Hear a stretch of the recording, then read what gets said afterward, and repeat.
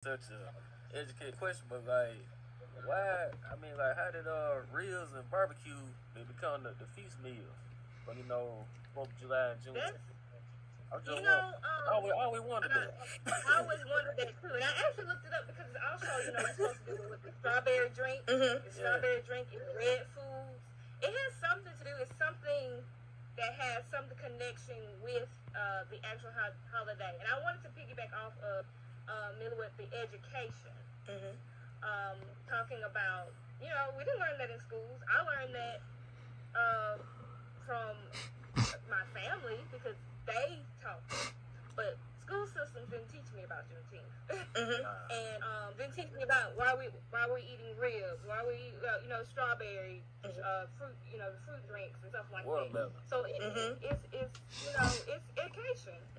Like with the books I get now, it's a book